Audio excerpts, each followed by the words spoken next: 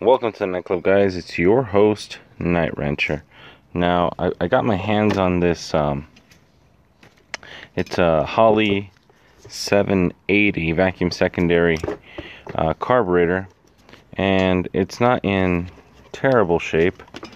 It's in pretty good shape. What's special about this carburetor is that it actually has these down leg boosters, which are supposed to give you a much better signal than traditional boosters. They came in a lot of OEM cars, but I'm actually going to try to restore this and get this ready to work on the LS. So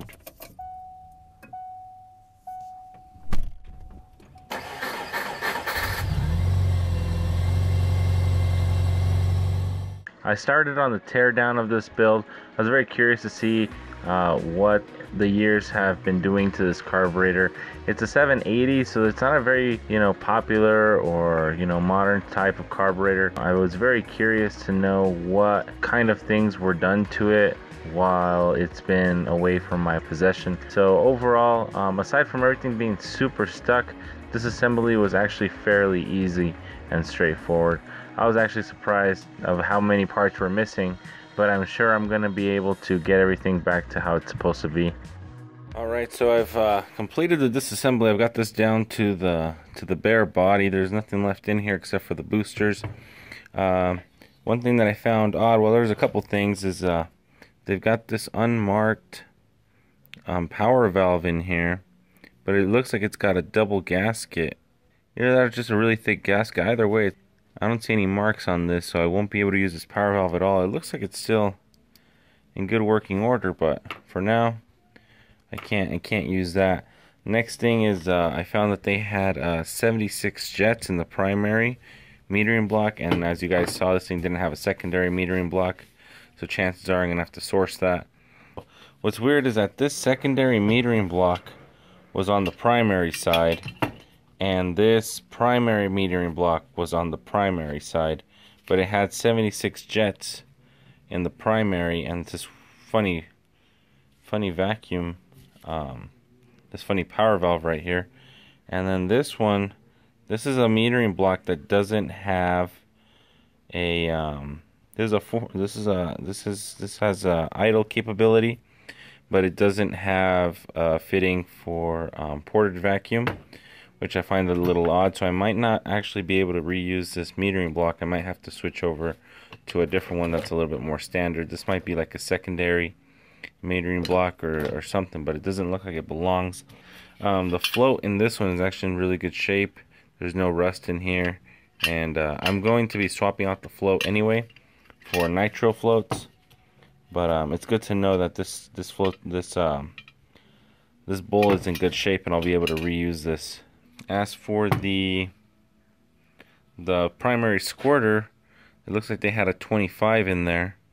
They had a 25, which is a little too small, I think. Look like I'm only stepping this up to a 31 size squirter. Probably 73 in the front, 76 in the back. And then I'm going to be swapping all these flat head hardware for like Phillips head hardware that I have extras. It didn't come with the base plate, so I'm gonna have to source a base plate from all my extras to figure it out. It also didn't come with the choke. I'm probably gonna go mechanical choke on here. I'm gonna do a little bit of tweaking to the body, and then we're gonna put it in the sandblaster.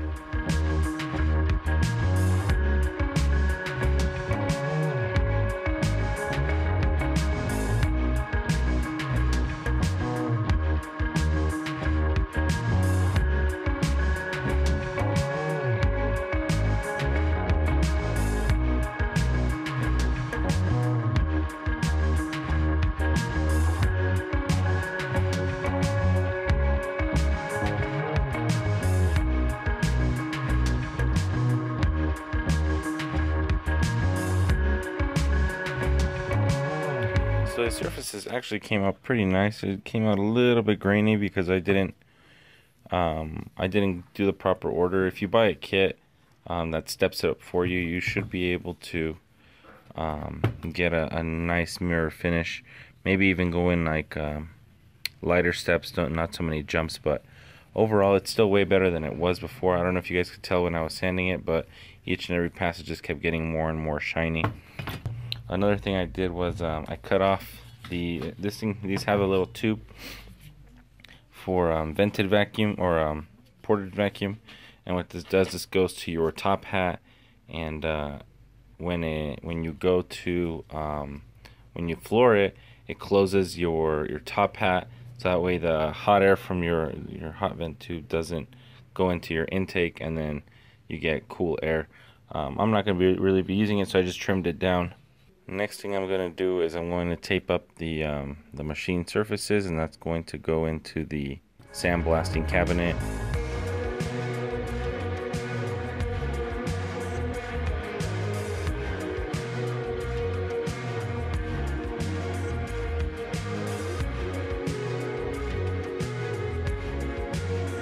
Alright, so I'm here in the shop in the back, and I've got my Harbor Freight media blaster cabinet ready to go.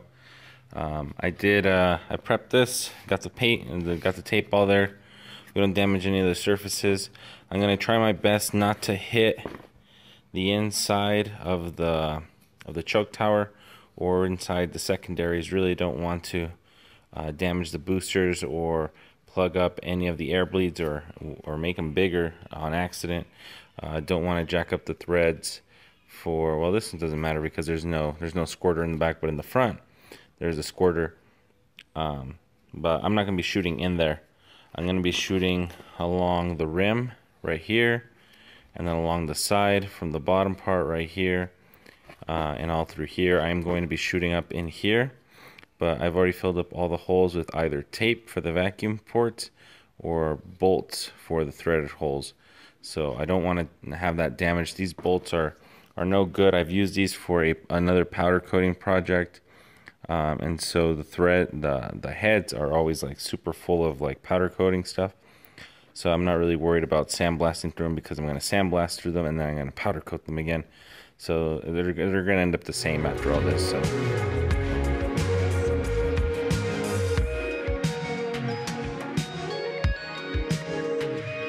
So here it is out of the sandblaster. I mean, it did a okay job. I didn't, like I said, I didn't want to hit anything on the inside.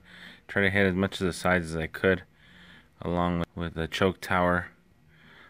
Basically what I'm going to do now, I'm going to take the tape off. I'm going to blow out all the ports, and then I'm going to detail the bowl a little bit, and then we're going to start prepping it to take it to the start powder coating.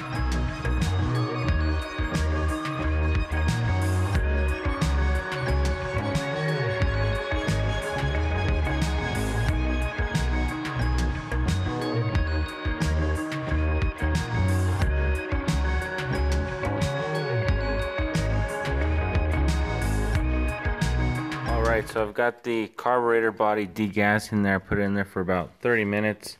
I'm probably going to cut it short for a little bit. I don't need it to be in there for a long time. So I've got a couple different colors that I can play with here.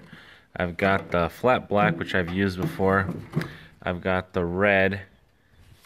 I've got this wet black. And then I've got this light gray. I'm not sure what color, what is this? I'm not sure what color I should use, but I'm thinking the light gray. Let's open this up. I believe I got these all from Summit, so I don't know. Should I go flat black again? I don't know, I'll figure it out. Alright, so I've got my setup ready to go. I've got the carburetor, I got a bunch of junk in here in the middle. Got my gun. The line leaks, so it's I have it disconnected for right now. I already have my oven preheated, and power is now on, so let's go ahead and start spraying this.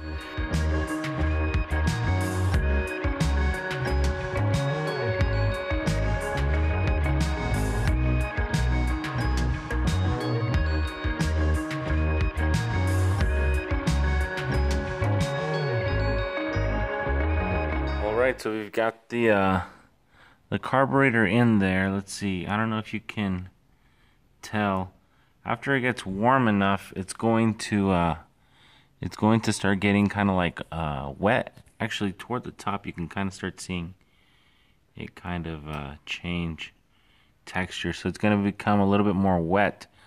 And as it becomes wet, it starts to even out along the surface. So I kind of went a little bit heavy. So we are going to see what this ends up looking like. I am aware that I put paper towels inside the carburetor, but I believe the temperature is low enough that it won't catch on fire. But if it does start smoking, I'll just lower the temperature, and then I got my fire extinguisher just in case. But you know, I'm not too worried. So this is the color of powder coat that I'm using.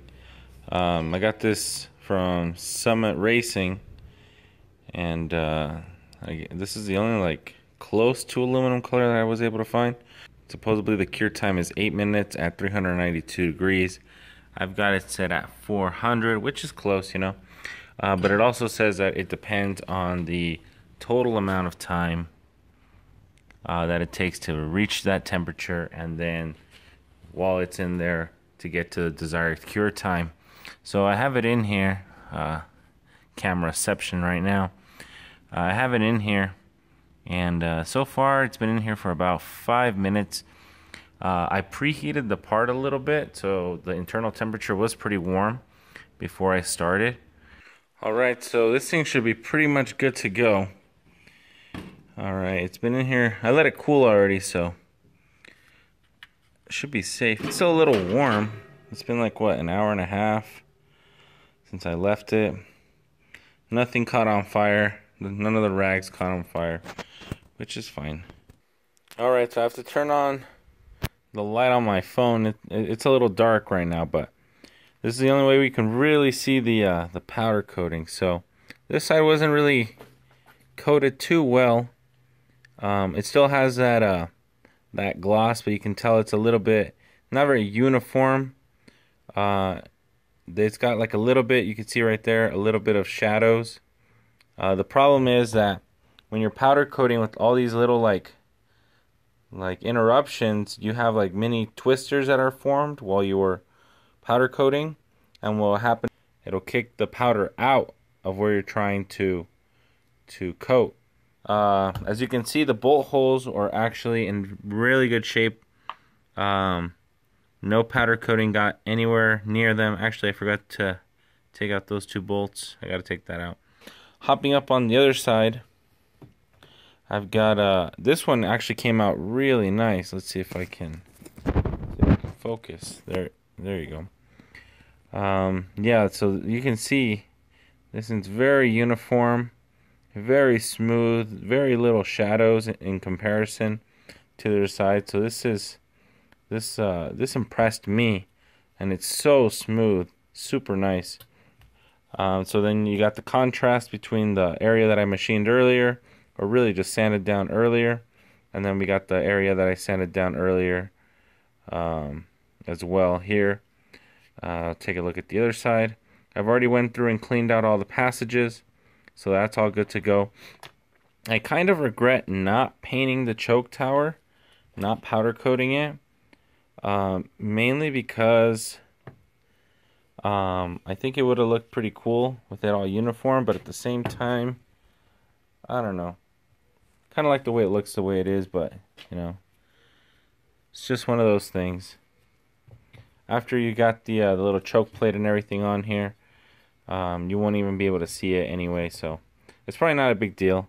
I kind of did want to keep this bare aluminum, but if I do change my mind, I'm probably not going to go with this color. I'm probably going to go with like a wet black and make the choke tower a different color, but I like the way it turned out. After the air filters on here, you won't even be able to see it, so I mean it is a moot point. Everything else was all covered. You don't want these vent tubes, anything in here that goes to your fuel. You don't want anything trapped in there, so those were all covered up. But yeah, this ends part 1 of this carburetor restoration. In part 2, we're gonna go ahead and start figuring out what we're gonna do with the jetting and the metering blocks along with the bowls, and then figuring out what plate I'm going to use. So that's all for today. I'll see you guys all in the next one. Night Wrencher out.